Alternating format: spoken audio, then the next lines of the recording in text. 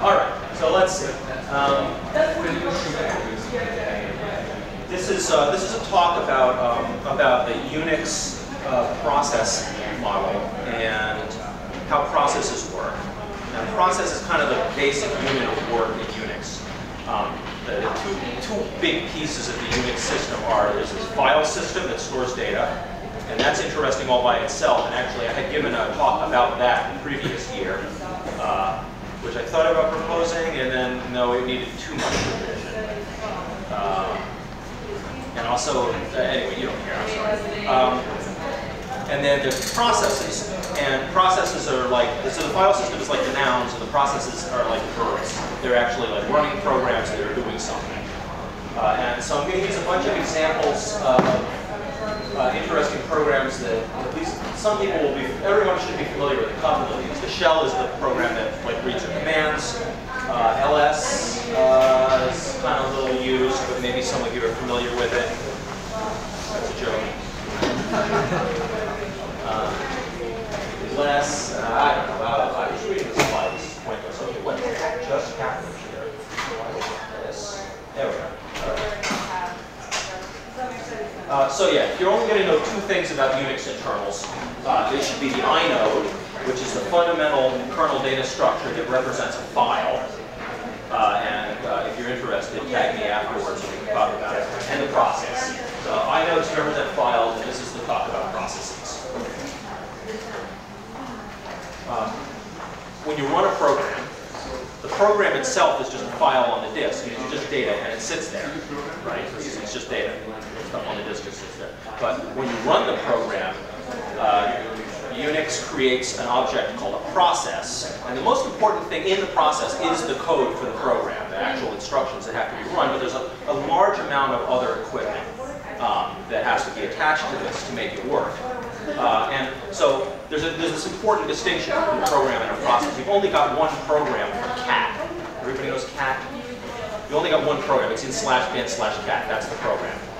But you could have 73 different cat processes all running at the same time, each one with the same code in it, but each one is a separate process. Here, we're going to run this complicated shell command, which creates 3 processes, each of which is running cat. The distinction's clear? It's good? All right. So there's the object code, it's called, also unfortunately called the text. This is the actual instructions. And if you ever looked at like one of these files, like you actually like open your editor on bin cat and you look at it, it doesn't look anything like text, like a bunch of gibberish. So I don't know why they call it that, but it's been called that for 40 years. 50 years? Maybe 50 years. But then what else is there? Well, each process has a unique ID number called a PID or PID.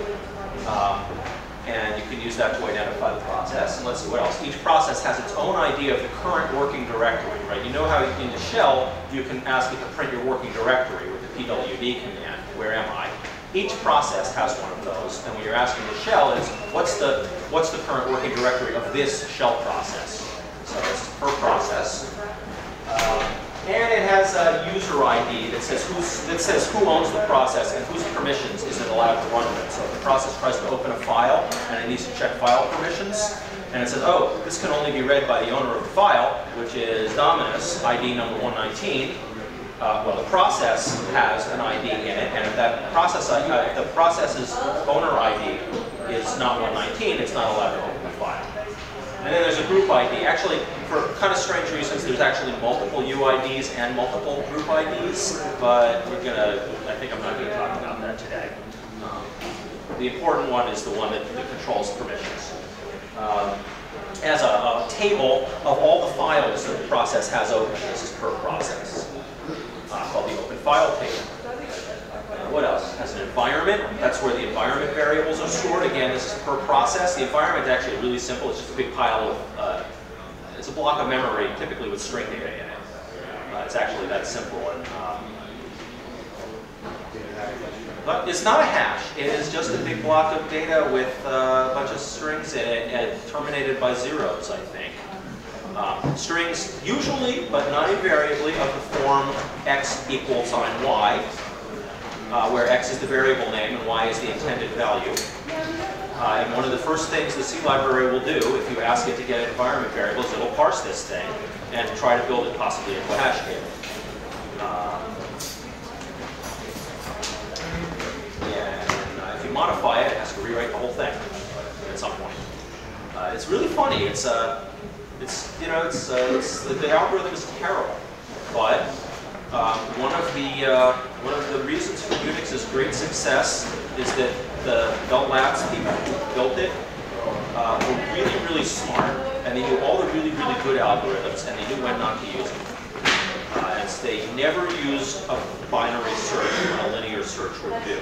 And as a result, this code was really robust, and it worked. And this is an example of that. And the environment's not that big, so you don't need a fancy algorithm, right? You know, it's maybe a couple of kilobytes. It has a signal. I'm just going to go ahead. I'm going to talk about all this stuff. I don't want to yet. All right. So one of the major duties of the Unix kernel is to manage the processes. And it has these two. Anybody know about the Unix kernel's API? So these are called system calls. They're requests you make to the kernel to have it do stuff for you, like create a file, or destroy a file, or create a process. So that the two main functions in Unix for managing processes are fork, which creates a new process, and exec, which tells it what program to run. Exec you use on an existing process. When that process does exec, so I want to exec bin cat.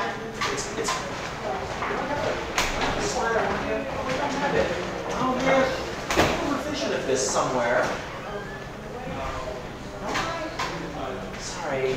All right. Well, okay. So,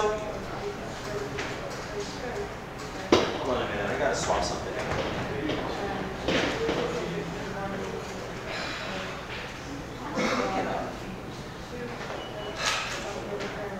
So this is like a monster loop. Fork your process, and you call fork. That means you want to make an exact clone of yourself. And now there's two of you. Okay. But exec is a little weirder. Exec means there's a brain on the table, and you want to scoop your own brain out and throw it away and install this brain instead. And so, all right, we're going to explore that a little more. This thing.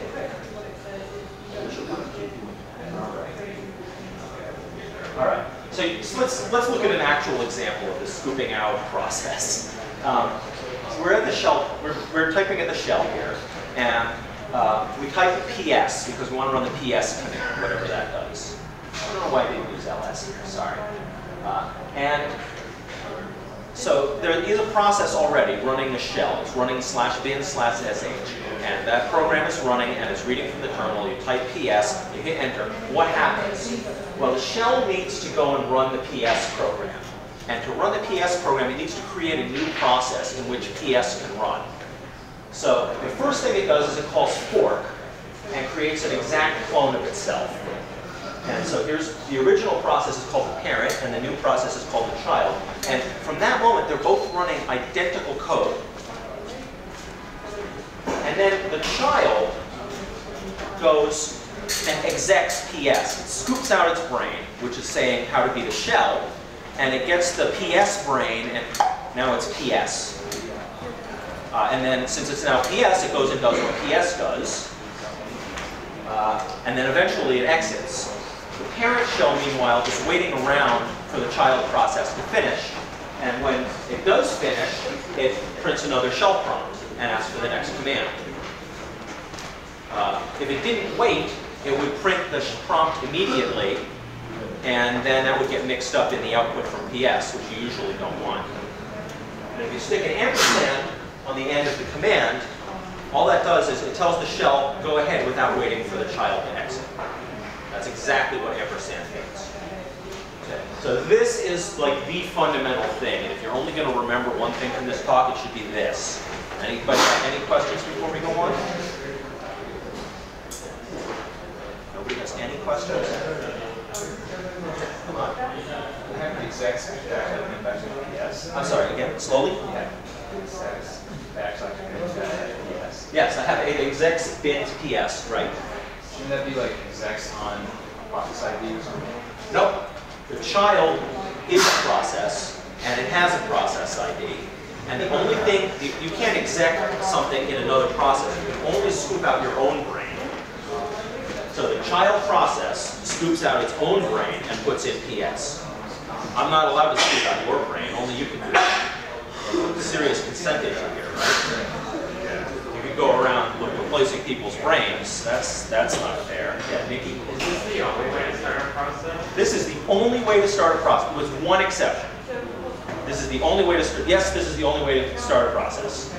But actually, the exception is the init process. That's right. The kernel itself, at boot time, starts the first process, which is called init, and always has a process ID of 1. Everything else, every other process is created with a fork call. Yes? So the CWD is not usually, it doesn't have to be where the code is residing, right? No, and in fact it usually isn't. The current working directory is not usually where the code is. You give the full path to the place where the code is, and you can exec it from anywhere.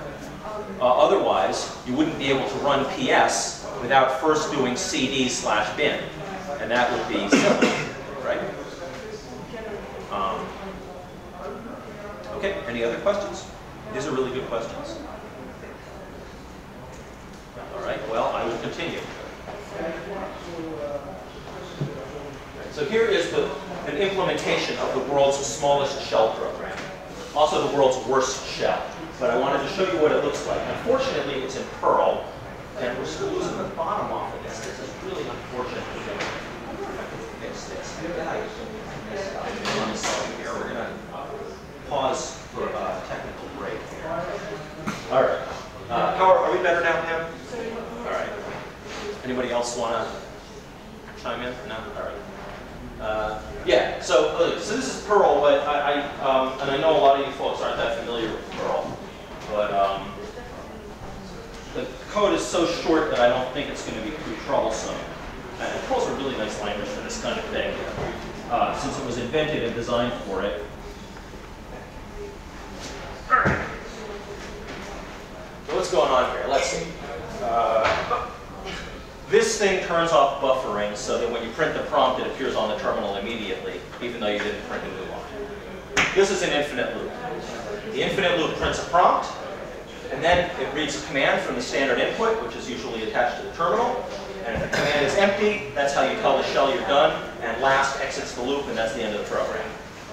Otherwise, it trims the new line off the end of the command, and then it parses your command and splits it on white space into the first word, which is the name of the program you're trying to run, and the following words, if any, which are the arguments you want to give to the program. Good so far? And then, the magic. It forks. So it clones itself. There's an exact clone. Now, as I'm sure you're aware, when you go into the cloning shop and you ask them to make an exact clone of you, it's very important you ask them for the special marker. Right? For those of you who may have temporarily forgotten, I'm going to explain, right? They put you in the duplicating machine, and it duplicates every cell in your body exactly, and even the clothes you're wearing, but there's a special marker that the duplicator can't see that they use for like putting directions or something on your body. And you have to borrow that marker and write on your arm, you are not the clone.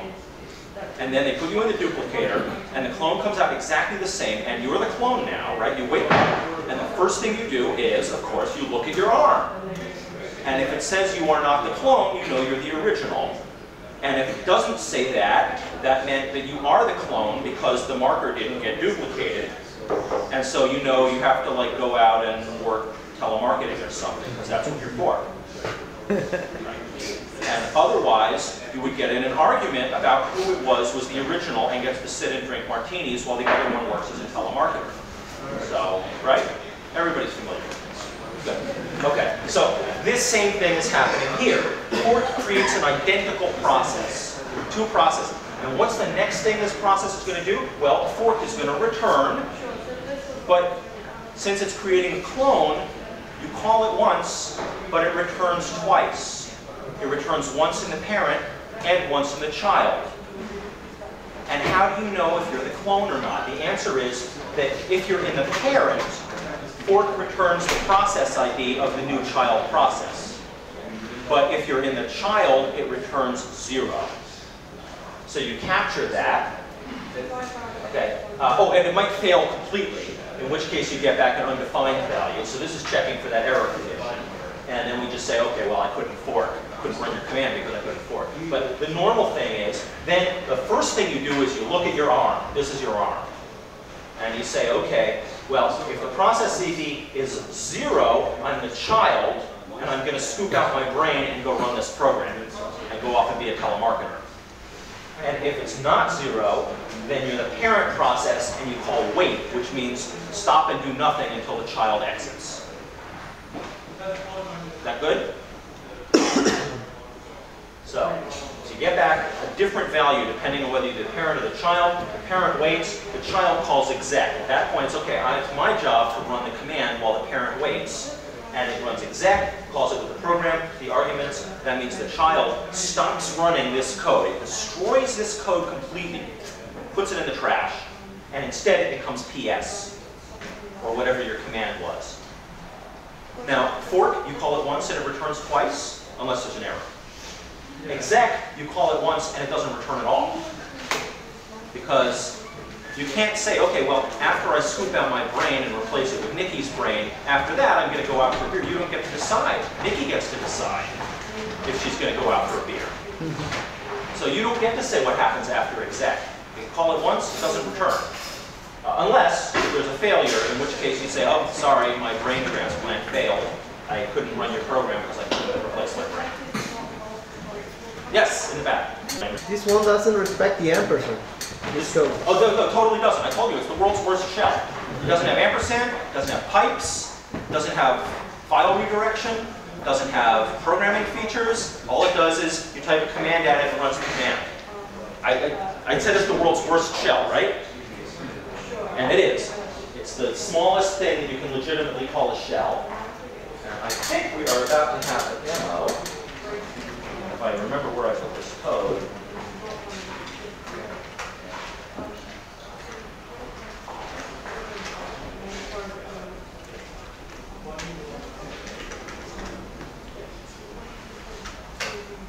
Okay, there's the code.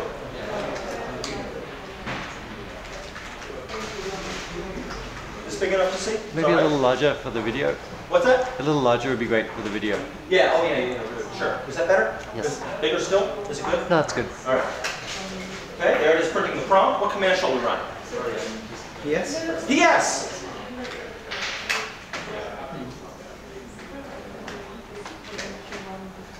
We'll try with an argument. Let's try one where the exec fails. I think I have a Snonkopotamus. This prints out like that Debian wants me to install the Snonkopotamus package, and I'm going to totally wait. Good. And he didn't give us the right error message. No such file or directory. So let's see. It's harder to simulate a fork failure. Typically that happens because the process table is full because you're running too many processes, or because all your memory is used up and it can't get memory to create a new process. If I were to simulate either of those, that would be the end of the talk. So, any requests before we move on from this? So you have a die statement. I'm sorry? You have a die statement at the Die end. statement. And Yes. it's interesting, that shows that you forked, because that would kill the program if it was running, like you can tell that only the child is running that die statement because the shell can't. No, I know that. Oh, okay. So the exec, you call it, and it doesn't return, right? Except if it couldn't exec at all, like when I ran Snonkopotamus. And in that case, it does return failure. It never returns successfully. And then we go on to the next line, and the child process commits suicide. And the parent process, which was waiting for it, says, okay, now I will continue. Got it? And that's just what we saw, which is somewhere. What will happen if you press exit? If I type exit? Ah, that's a good question. That's a great question. Let's find out what happens when I type exit. Are you ready? And I'm about to explain that. We'll get to it, okay? So this one, you may recall, you enter a blank line to get it to exit. Whoops, that didn't work. Oh, that's right, this program has a bug. Because, remember I had to chomp off the new line? I did the test before the chomp. So it's checking to see if my new line, the string consisting of only a new line, is empty. And so we can still fix this actually. I'm going to type Control D, which is going to mean send the input to the program without typing a new line. There it worked. Okay. Let's fix that. No, let's not. It's not relevant. All right. Any other questions on this? Please, Chris. What happens if you type CD? What if I type CD? All right, let's do it. What if I type CD?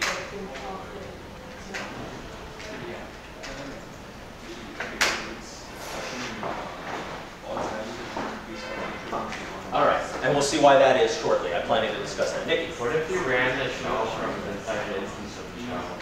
Oh, yeah, what if I ran the shell from this?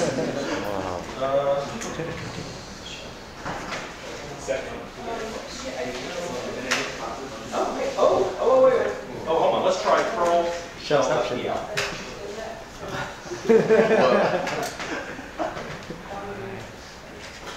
I can't find out what the kid is, unfortunately, for me here. No, not really.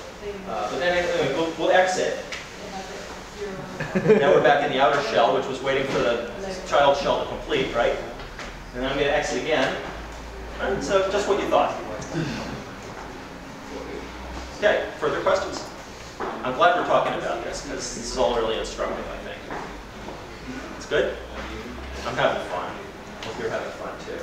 All right, back to this thing. That was the world's worst shell, which we now have demonstrated. Now it's gotten all small again.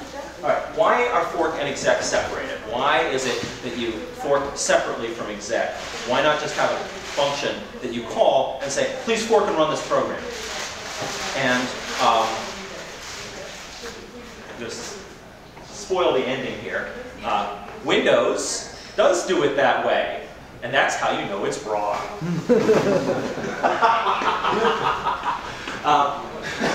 This is maybe the single most brilliant design decision in all of the brilliant designs of Unix. The answer is that because the parent code still has control after the fork in the new process, it can change the environment of that process before it runs the child. So for example, why is it useful?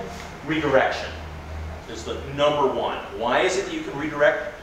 And the answer is, so we're redirecting PS's output to a file here. How does that work? Let's see. The shell says, okay, each process has what's called an open file table. The open file table is maps, it's just an array actually, and it maps numbers. Originally there were 20 slots. These days it's more likely to be 1,024. To these pointers that point into the kernel's open file structure that says what file is being read to or read from or written to. And so entry number 1 in that table, not 0 but 1, is what is my standard output. It's conventionally, it doesn't have to be, but that's what standard output means, is please operate on entry number 1 from the current process's open file table. And normally that's attached to some kind of terminal device because it's printing to the terminal. So here's the name of the terminal device, dev TTY P3.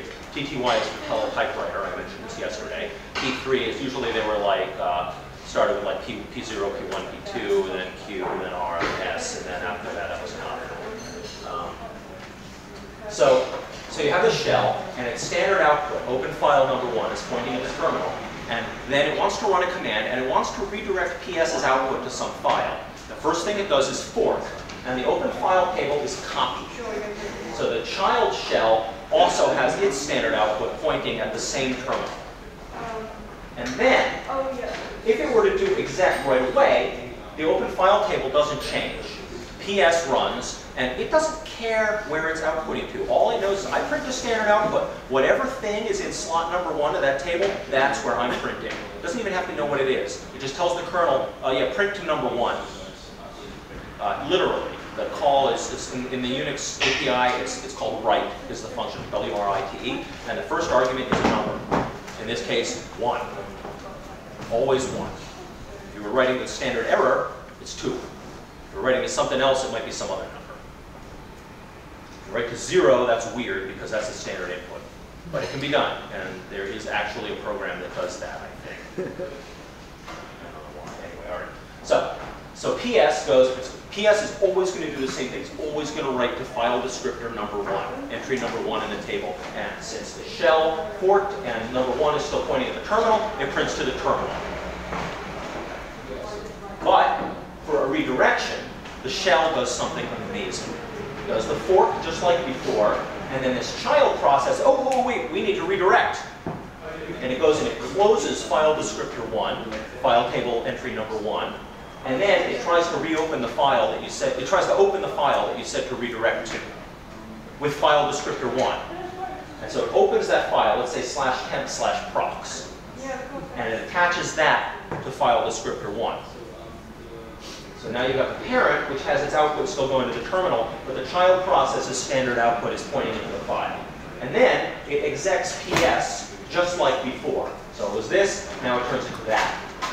And PS does exactly the same thing in exactly the same way. It says, I'm printing a standard output. I'll pass that 1 to the write call and tell it I want to print to file number 1. And the kernel says, oh, file number 1 is attached to this file here.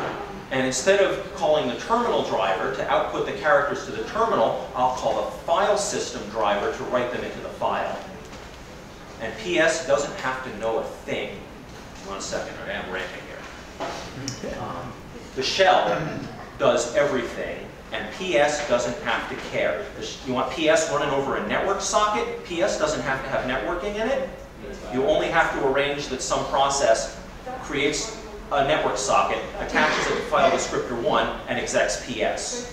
You want it to go to a file, you just have to arrange that your program opens the file, attaches it to descriptor 1, and calls PS. So every program under Unix supports redirection to any destination without any additional code. It's all this like little bit of stuff in a shell. Okay, I'm done ranting. So for one brief moment, there's no place output goes. Yep. What happens if opening the new file errors out? What happens if opening the new file? Right. So we closed a standard output, right? And then we tried to open the file, but the open failed, permission reasons or whatever. Maybe the disk is full, maybe it's on fire. Then what? Well, the child needs to print an error message and then commit suicide. The child, fortunately, can print its error message to the terminal because the error stream is attached to descriptor 2. What happens if there's an error opening descriptor 2? That's a terrific question. When you're going to redirect standard error, you'll play a trick. You will duplicate the file descriptor. Say, okay, I want to open file descriptor 2 and attach it to whatever empty descriptor I have, say 13. Then it closes 2.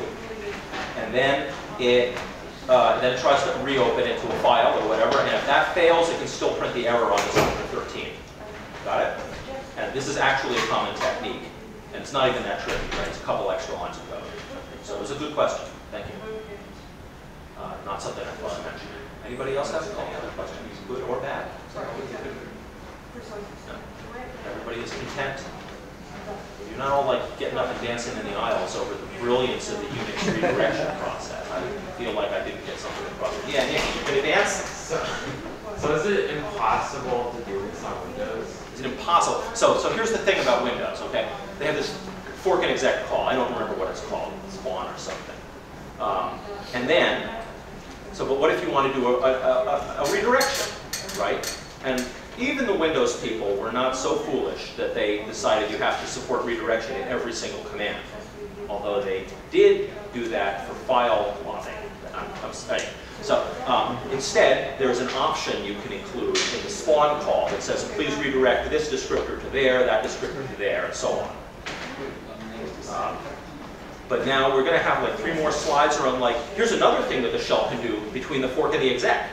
Here's another thing the shell can do between the fork and the in Windows, every single one of those is a different option to the spawn function, and the manual for the spawn function is like 75 pages long.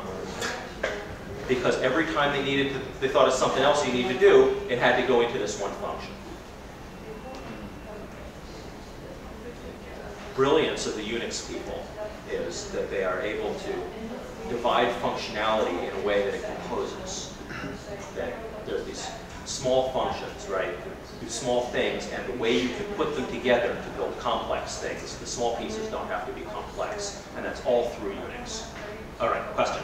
Is there like a security aspect to this as well, where one is better than the other? Is there a security aspect? Are you thinking of something in particular? Like, I guess if Windows has, like it seems to me that the Unix method of you can only scoop out your own brain seems inherently like more secure than being able to scoop out, giving like control of scooping out brains to like other processes, you know? I don't think it does that, right? You can, right, because when you do this spawn call, you're only saying, okay, I want to clone myself, and then the child should scoop out its brain. So you're still not scooping out anyone else's brain. Okay. As far as I know, it's possible that there is a different, unrelated call in Windows. It does say, please operate on brain surgery on someone else. You know, nothing would surprise me. I could come up with a theoretical one that might make this version more secure. Let's say there's a system call that lets you say, I don't want to be able to access the network for the rest of my lifetime as a process. Okay. With the fork exec model, you could make that call as part of the parent side code. Like you could fork, then make that call, then exec. And with the Windows, you'd be dependent on whether they decided to add this feature to spawn, right? Yeah, I guess, but although, I mean, in the Unix case, you still have to have the kernel supporting the ability to turn off the network. So, I don't know. I don't see the security issue, but I may be missing something. That said, I have a suspicion that if you were to look into the Windows thing carefully, you would find a long history of security catastrophes, just because it's Windows. And they have that long history, but Unix hasn't also been entirely free of security catastrophes itself, so I want to overemphasize that. All right, any further questions? You did? All right, I did something cool. It's not really cool, it's kind of... Let me check this out. Nobody else can see that. That's true. So can you show me afterwards? Or is this so cool that we got to stop and like everybody doesn't see it? No. That's a serious question. I'm not like making it. Yeah. Okay. All right. So you show me later, and then like we'll like post about it. You're curious though, huh? Can you briefly summarize what it is? Oh, I just split my terminal into two sections. You got the TTY, you got the backside of that thing as one. Into another one, you just type code to that TTY. Oh, we can totally do that. Yeah, this is definitely a better way to handle this. We're going to split into two sessions here. Well, actually, you know what? Here's what we're going to do. This is even easier. I'm going to type TTY here, and it's going to say, oh, you're using dev PTS. This damn, why is it doing that? Oh, I know why it's this. All right. TTY dev PTS10, and then we're going to go over to this tab here, very similar, and I'm going to run TTY, and it's going to say, oh, no, you're using terminal 14. And then I'm going to go over to here. Oh, that's a different computer. That's not good. We're going to go over to here, and we're going to run the same TTY command. It's going to say, oh, you 13. So, oh, yeah. Oh, yeah, right. Okay, I know what you want to do. All right. So we'll say echo, I like my, flow into dev PTS. Was it 10? Yeah. 10. And then when we go back over here, we see that somebody has blasted I like pi onto our terminal.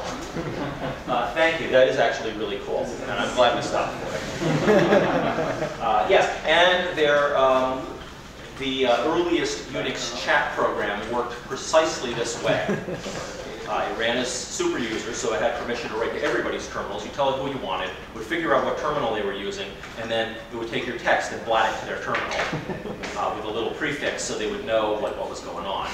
And then there was an option to you could run it. The recipient could run it and say, okay, and it would figure out who you were trying to reply to and blat onto their terminal, which I do not remember the name of the program, unfortunately. It was terrible, but it was really simple, and it worked. In ancient times, of course, these different terminals were actually plugged into different ports in the back of the computer, and there was separate hardware for a separate terminal. One of those clattering teletypewriter devices or something, or modem entirely virtual things that know how to talk the X protocol on the back. Yeah. So just to clarify, the devices in dev.tty, that those are descriptors for the standard input of those TTYs? No, a device has a different interface. It doesn't have a standard input or a standard output. Only a process has a standard input or a standard output. A device in UNIX, we're getting a little far afield, but I think that's okay for a bit. Let's do ls minus L on this dev PTS thing. Is this big enough? Chris, should I make it bigger? That's fine. All right. All right, so here's, let's also look at like bin cat. These are going to be quite different. You may not have ever seen this thing before. So here's bin cat. When I do ls on it, it tells me the size of the file. And as I guess you probably know, this hyphen on the beginning means it's a plain file, not a directory, not a soft link, blah, blah, blah, blah, blah, blah. Okay. Device is a special kind of file that you don't usually find places. There's a C here, that means it's a character device, which is kind of the default. And it's owned by me because it's my terminal, and nobody but me is allowed to write to it without permission. And I'm allowed to read and write. Because somebody else had permission and they could read from my terminal device, they could grab the characters in my output and see stuff that they're not supposed to see. And then instead of a size, it doesn't have a size. Instead, it has this 13610 thing. The 136 describes what kind of device it is. In this case, a terminal device. And it's actually indexing to a table inside the kernel that points to all the different device driver code. So entry number 136 in that table is the pointer to the device driver routines that know how to operate terminals. And then the 10 here is a parameter that gets passed to that device driver code that tells it which device it needs to actually deal with. You need to deal with dev PTS 73? No, it says 10. You need to deal with dev PTS 10. And so that's what the device is. It doesn't have a standard input or a standard output. Instead, when a process's standard output is attached to this device and it issues a write call, the kernel says, oh, okay, you're writing to descriptor 1, that's attached to this terminal device, and I see that that file is a character device of type 136, so it takes that data and it runs the device driver code. It says, you have just received this data on instance number 10. And then the device driver code knows what to do with that to make the terminal operate properly. Does that make sense? Yeah, so what actually happens there if you were trying to just write to a device directly depends on what type of device it is. Totally, yes, absolutely. Okay. Oh yeah, so here's a terrific example.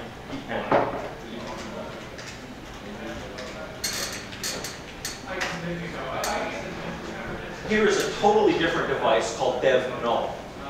Okay, it's still a character device. It's writable and readable by everybody. And instead of a 136, which means it's a terminal device, it has a 1, which means it's a null device. Instance number 3 for some reason. So here's what happens when I write to dev null.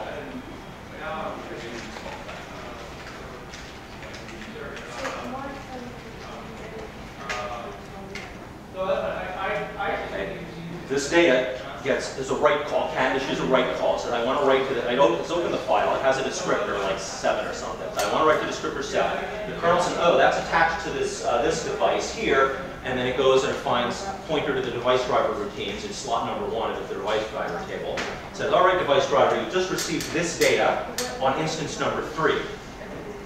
Do what you will. And the device driver, since it's the device driver for dev null, says, okay, done. Please go ahead, and it puts it nowhere. If it were a modem device, it would do like some hardware thing where it actually sends the data on the modem, but it's the null device, so it returns successfully without writing anything in. So you can read from the null device, which we will now do. Okay, it's going to go. The kernel's going to say, I'd like to read 1,024 bytes from you, device driver. And the device driver says, sorry, there's no data there. And the kernel treats it just as if it got no data from the modem. Nothing. Is it good? We should do a little bit of one last demo, all right? I think this is fun. Because we're hacking here. We like hack. Are we in the right place here? Oh, wait, this is 10. 13. Let's see if I can get this to work. It's 13. Is this 13? Yes.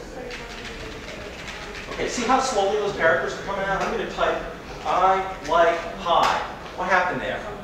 There are two processes, both trying to read from the same device. We've got the shell in this window, and we've also got cat over in this window. There's your I like pi, and they're competing, and which one of them gets the next character depends on who happens to have the time slice at the moment. So this cat gets half the characters, and the shell gets the other half of the characters. And that's why you don't usually want to do this. Actually, cat looks like it's a little bit better at grabbing the characters than the shell. It might be a little faster. The shell's a lot more complicated. Oh, wait, I gotta go kill this over here. All right. So that's enough Unix hacking for the moment. We're running way over time. All right. So I'm not going to ask for any more questions. You can peg me afterwards. Let's see. All right. Device write or excursion, right? That's never happened before.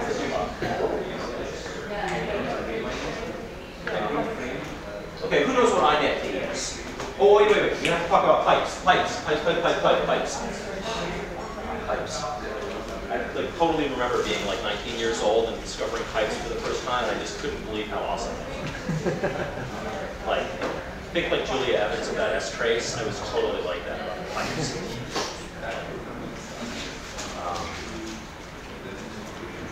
All right, so for pipe, you want to take the output of PS and feed it into the input of grep. The shell forks twice, once for PS and once for grep. In between the fork, it creates this pipe object, and it attaches the input end of the pipe to standard, to grep's descriptor 0, and attaches the output end of the pipe to PS's standard output. And then when PS writes to standard output, the kernel says, oh, okay, standard output's attached to this pipe object. It stores the data in the pipe until the pipe fills up. And when grep goes to read, the kernel says, oh, okay, that descriptor's reading a descriptor attached to this pipe. It reads the data out of the pipe, and grep gets the data from the pipe and has no idea that it's not reading a file. As far as it's concerned, it's reading a file, whatever, I don't care. Network, file, device, same thing. And it just works. And so the shell has to do a bunch of jiggery pokery here. I think I have a version of this little tiny shell that actually sets this up later. I don't know. So who knows what INET is? Anybody? We're going to skip that.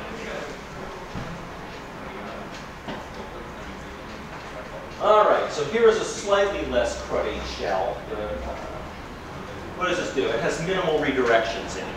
It's basically the same shell as before. We get the same infinite loop, the same prompt, read the command, the same bug, chop the command, parse the parser's gotten a little more complicated. Before we were splitting on white space just to break it into words. Now we got to recognize redirections. So we'll see that in a minute. But it returns back this hash, this dictionary structure, which has here's the command, here's the arguments, and also entries for the redirections that need to be done if there are any. And then it forks. If the fork fails, it prints a message. If you're the parent process, you wait around for the child, just like before.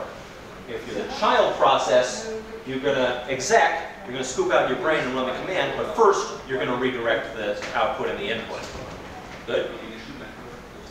So let's see. If that command structure says there's a standard in redirection, then in Perl this says close the standard in and reopen it from whatever this file name is.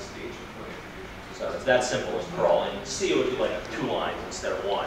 There'd be close, then there'd be an open, then there'd be, oh, there is an error handling. If you can't open it, then the child should commit suicide. Hey, I can't redirect from a non-existent file, or you don't have permission to read that file, or the disk is on fire. And then it does the same thing for standard out.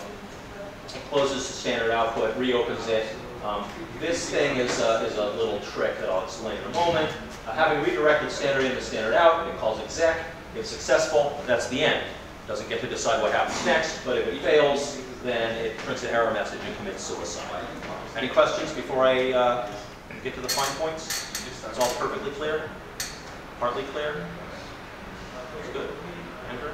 All right. Libby? Do you approve? Libby approves this message.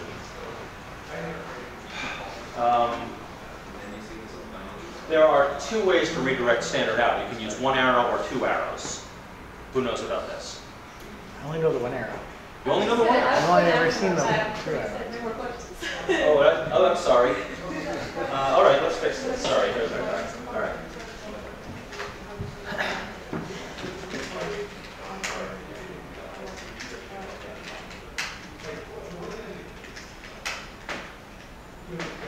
Oops, I blew it.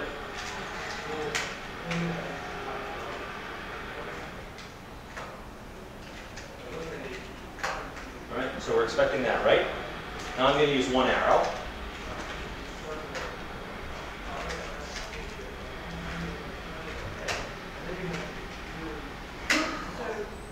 One arrow blows away the file and starts again from the beginning. Two arrows appends to the end.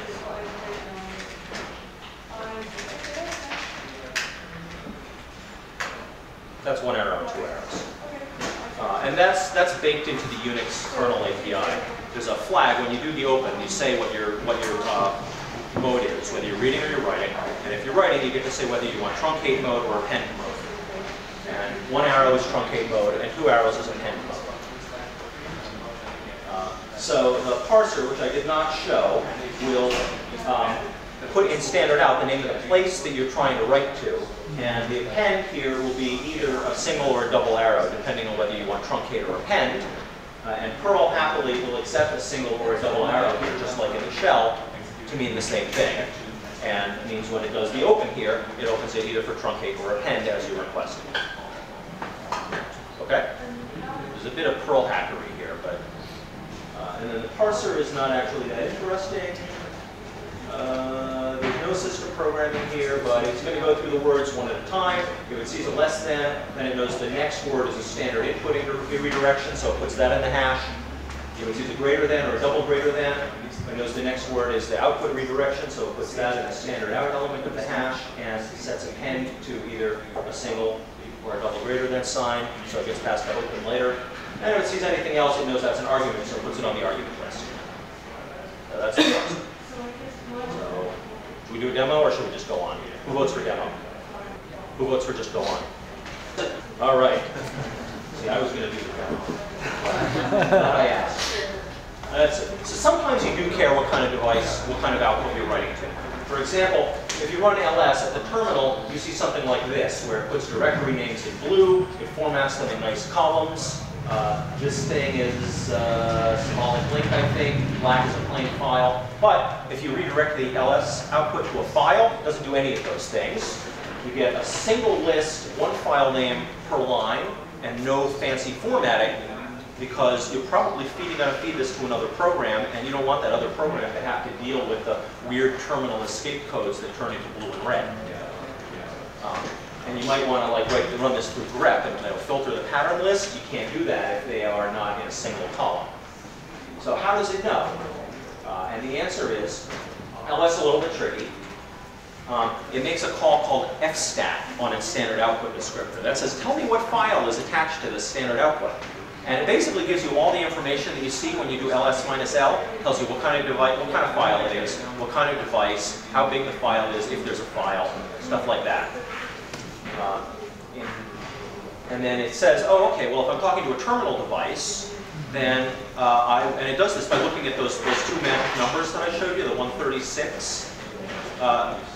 It actually looks at oh, okay, this is a device file, it's a terminal device. I'll do this terminal thing instead of the regular thing.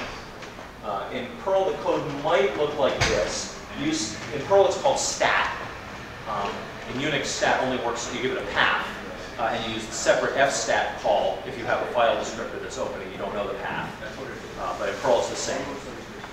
So you get the stat info, which is a big array of stuff, like how big the file is and how many links it has and who owns it.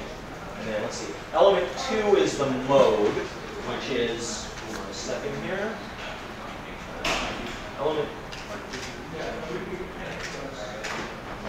Element 2 is the mode, which is this stuff, including whether it's a plain file and the permissions. And then we do a little bit of bit hackery. And it turns out you look at these 2 bits, and if those 2 are a 0 and a 1, then it's a character device file. And then you look at element 6, which if it's a device file, that's the magic, that's the, like, what kind of device it is, the 136. Except, I'm sorry, it's only the low byte of that number. It's C, you know? So we're implementing C here, but we're using Perl. And I thought it was device number 5, but apparently that's changed. And it says, oh, yep, it's a terminal. Otherwise it says, no, it's not a character device of type 5, it's not a terminal. You probably wouldn't write this because it's not portable, as you now know. Because on the old system, in 2003, it was 5, and now it's 136. And it could totally vary from system to system. So you're more likely going to use this POSIX function called isATTY, which, under the hood, is doing that, probably.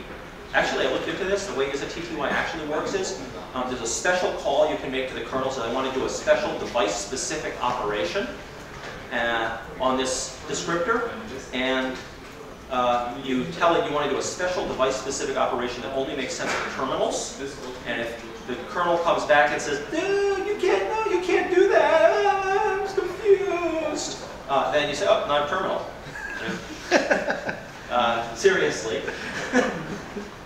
We find this out with strace. Ooh, okay. Somebody help me remember. I gotta tell Julia this. Another use for strace. All right. And then in Perl, this is actually there's a special operator. You say -t, and it returns true if it's a terminal, or false if not. It's implemented using isATTY. So that's how LS works. All right. Here's another example. This is not quite accurate. You know what? We're going to skip this. Let's go on to something else. All right. Yeah. All right. Current directory. We had questions about the current directory. Now we're going to answer them. We ran CD in the world's worst shell, and it said command not found. Why did that not work?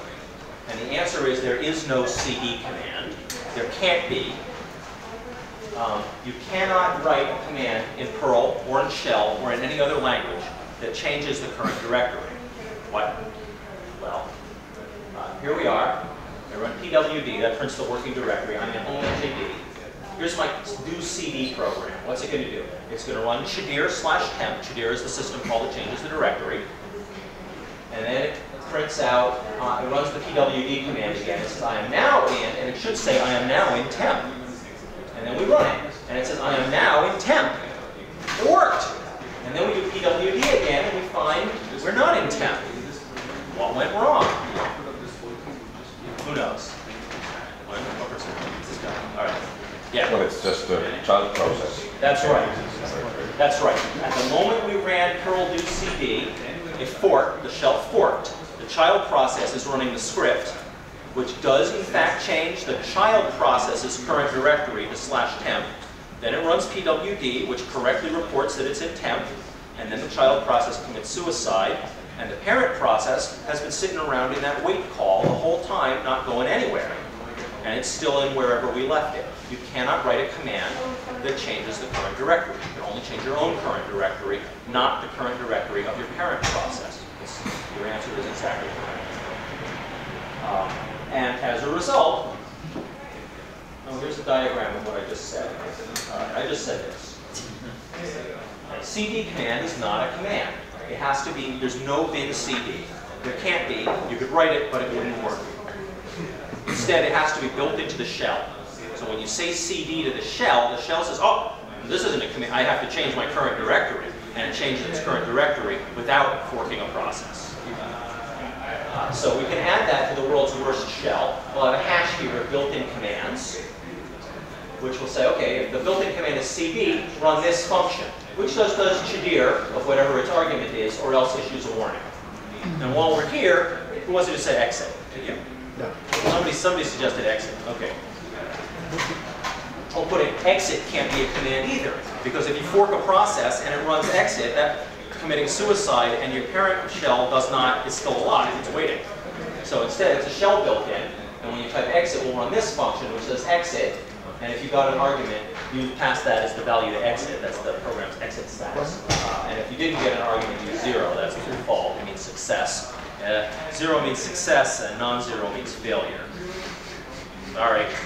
And then we'll add this little bit of code here. So, okay, well, we got the command, we parsed the command, and if we look up the command's name in this built-in hash and we find it, then we're not going to do the regular fork exec redirect thing. Instead, we are going to get the program from the table and run it with these specified arguments. And then we're going to, once that finishes, if we're still alive, we go back and get the next prompt.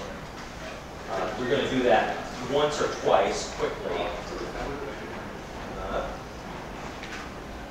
think that is shell 2. Maybe shell 3? Oh, this shell 2 is the redirection. Shell 3? Yeah, there's shell 3.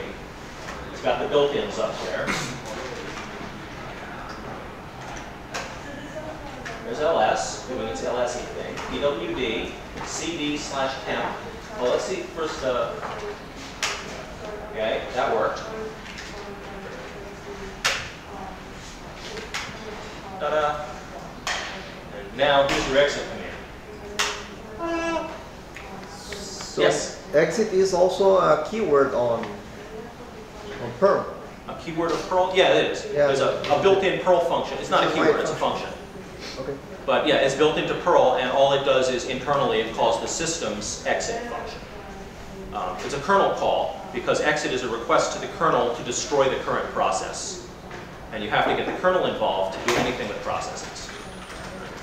So there's a system call exit. You say, please destroy me, and also communicate this 1 byte of information back to my parent. That's the exit status. Okay. Okay? Any other questions? It's running a little long. I can't even read the clock. It's so blurry. We're getting toward the end here. We'll go maybe 10 minutes longer, and after that, I think we'll break for lunch. All right. Exactly the same. A command cannot set an environment variable. I'm sorry, yes? Question? No. A command can't set an environment variable back in its parent. If you want to set an environment variable in the shell, it won't work to run a command, because the command will fork, the child process will get the change, and then it'll go to exit, and the change will be lost. If you want to set an environment variable, it has to be built-in. So the program's memory is a really important example of something that you can't change. You can only change your own. And a subprocess forks, and it gets a copy, an exact copy of its parent's memory, just like when you go into the cloning store. The clone has an exact copy of all your memories, but then the clone can't go to the movies. And the clone goes to the movies, they know what the movie was about, but the original doesn't. So here is a real simple example. I have a variable called x set to parent. I fork. If fork returns 0, I'm now the child. X has parent in it. I will overwrite it with the child. And then the child continues and prints out x, which is now child. The parent skipped this if block and prints out parent. And so you see print parent and child on the terminal, one after the other, in some order, which is random, because you don't know who runs first. Likely the child, but not necessarily. So the child can change its copy of this variable, but it can't change anything back in the parent. Not everything is copied. Some things, the child can change them, and it does affect the parent. Very few. This is kind of subtle, but I think it's important. So here's the process's open file table. In the original version of UNIX, you could have 20 files open at once. 0, 1, and 2 were standard in, standard out, standard error, and the other 17 were free for use. So it's an array. It's indexed by file descriptor, and these things point into the system's open file table inside the kernel. And the system's open file table, each entry has 2 parts. It has a pointer to the inode, that represents the actual file that's open, or maybe it's a device file. And that says when you do the write or the read, that's how you decide where it actually goes. And then there's also what's called a seek pointer that says what's the current position in the file. Because say you write 50 bytes into some file, right? And Now, when you make the next call to write another 50 bytes, you want them to come after the first 50 bytes, not overwrite the first 50 bytes. That's what the seek pointer is for. When you open the file, the seek pointer sets 0, you write 50, the seek pointer moves up to 50, and the next time you do the write, the kernel knows don't overwrite those first ones, write them at position 50. Clear? All right. So this is the system's open file table, shared among all processes. They only have pointers into it. And then this has the pointers off to the system's open inode table, which says which files are actually open. Either of these tables could fill up, and you get a different error code depending on which one is full. It says you can't open any more files. And then there's a separate error for this table that's full. All right. So what happens? I have this file descriptor table, and I fork. What happens? It duplicates the file descriptor table, so the child gets all the same open file descriptors, but they're sharing the same entries in the system open file table because they're open to the same files.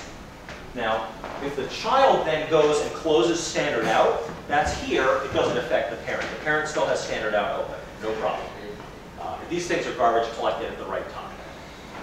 But if the child changes the seek pointer, that's shared, and the parent will see the change. Now, why is that? Really important. Like if clones are living in the same house? Something like if clones are living in the same house. That's right. You know, if they move the cups to the other cabinet, then you're gonna like, wait, where's the cups? Oh, they're over here. Yeah. Yeah, it is kind of like that. And the kernel is the house. Yeah, Tom. So we can both That's Tom, write right? the standard out. Yeah. Yeah. And so we can both write the standard out and have them appear normal. Have them appear. Yes. So the child and the parent can both write the standard out and have them both kind of appear sequence. Appear in sequence. Yes, if you're thinking of the right thing. Where is standard out attached? To terminal. Right. For terminal, no. Terminal actually doesn't even have a seek pointer. You don't get to say, oh, I want to put the seek pointer back to 0 and overwrite what I wrote, 12 years ago. Terminals don't work that way. And if you try to change the seek pointer in the terminal, there isn't even one. If you use the system call that says move the seek pointer, it says you can't seek this device. But it's for files. And now we'll see why. So here is a trivial shell script. Okay? It prints I like pie. It prints especially BlackBerry. When you run it on the terminal, it prints those 2 lines to the terminal. Now we're going to run this script and redirect it to pie file. So here's what happens. The shell sees the redirection. It creates the file pie file, and it attaches standard out to it, because that's what this redirection means. And initially, the seek pointer is at 0, because the file is new. Then it forks, and it's going to run echo. And echo says, OK, I got to write the pie file here. And it writes I like pie into the file, and that moves the seek pointer forward to position 12. And then the child exits. Now we're back here. And then the shell's going to run the second echo. So it forks a second time, and the echo is going to write especially Raspberry into the pie file. And if that seek pointer had not been advanced, the second echo would overwrite the first. Got it? But because the seek pointer stayed the same, it communicated to the shell, and then was preserved across the fork, the second write appears at position 12 and appears after the first write. So you wouldn't be able to write to files correctly if the seek pointers weren't shared. It's tricky, huh? They got it right. Questions about this? All right, let's see. Signal handling. Hang on just a second while I plan the rest of this. First of all, this is going to on signal handling. This is actually useful though. All right, yeah, we're going to do this because this actually has like some application, and like I'm going to show you a utility that might be useful. So one of the other things a process has this process ID, has the open file table, and it has a current working directory. It also has a table of signal handlers. A signal is a very, very exceptional condition that's sent automatically by the kernel when something really bizarre happens. Like if your program tries to access memory that belongs to somebody else's brain, then the kernel kills it by sending you a segmentation violation. Right? You're in your own segment. Your brain is your segment. And then this other process has its own segment. You violated the segmentation by saying, I want to look into your brain now. No, sorry. And the penalty is death. Not quite. The penalty is you get shot with a segmentation violation signal, and if you haven't made special preparations, you die. Yes? Where is the penalty death? When is the, by default? Why? Why is the penalty death? Yeah. Because if you're accessing, what else is the kernel going to do? Oh. You're trying to do a read of memory, but it's not your memory, and it can't give you that memory. Could it return for obvious reasons. Could it return null?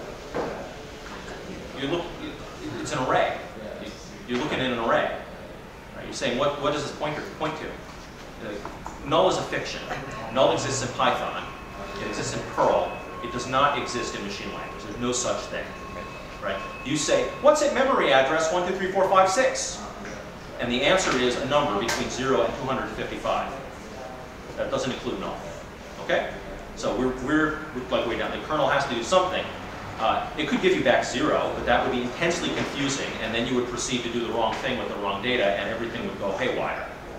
So you either announce your intention to the kernel ahead of time and prepare to deal with segmentation violations, or you die.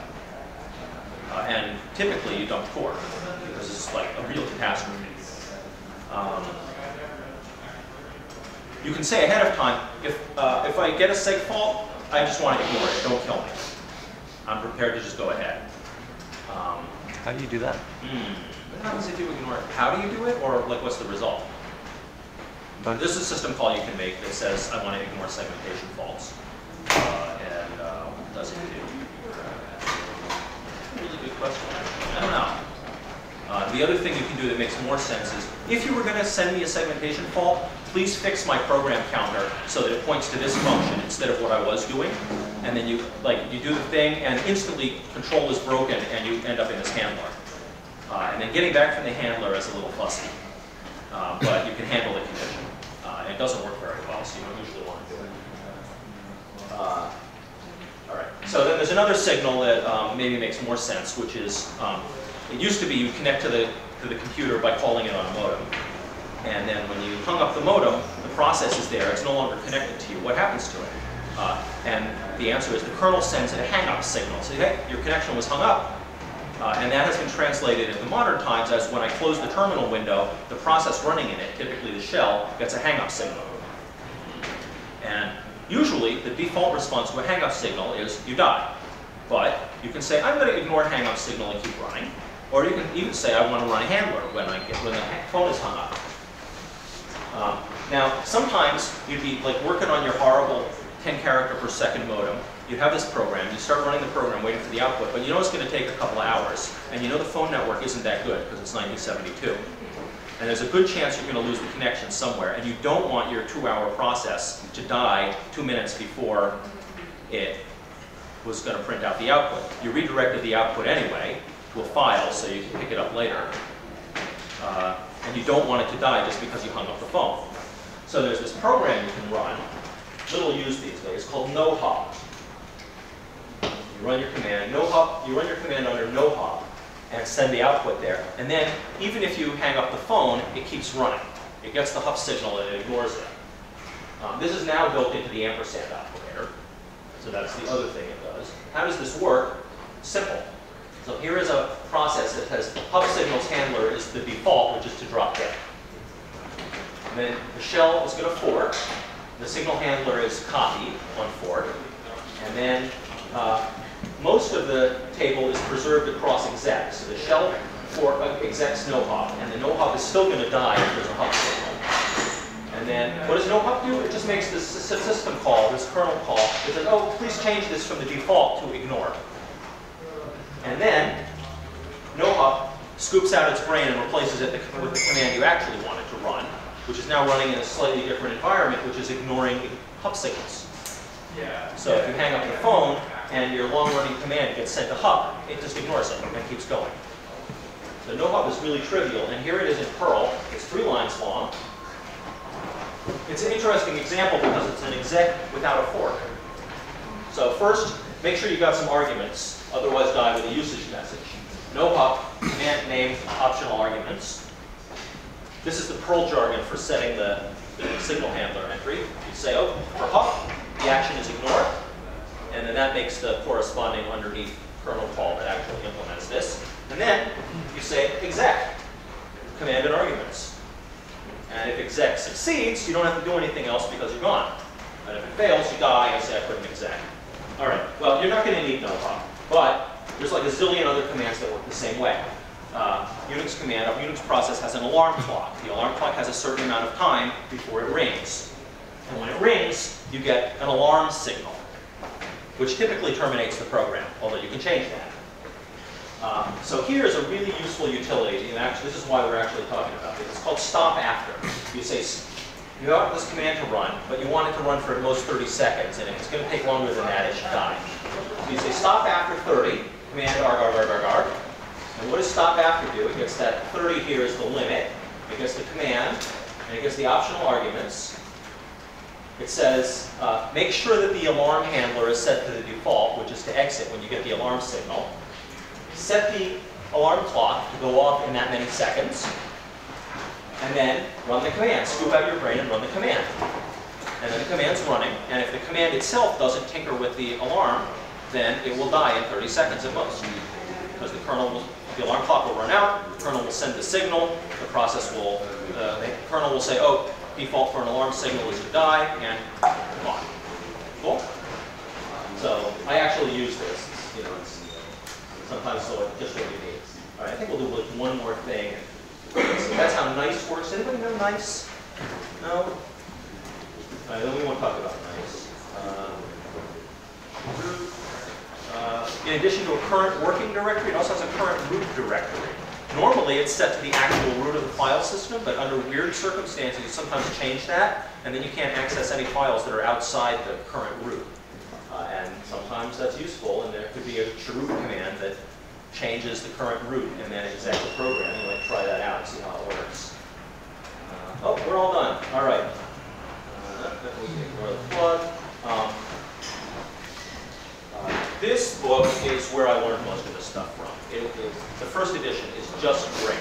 It's thin, it's just so lucid, and then there's this long exposition at the end about this guy was involved in in Bell Labs in Cleveland writing high-performance database systems under UNIX and all the weird stuff he had to do to get this to work, which I find this kind of thing fascinating when somebody's really talking about a problem that they worked on really hard and all the details of it.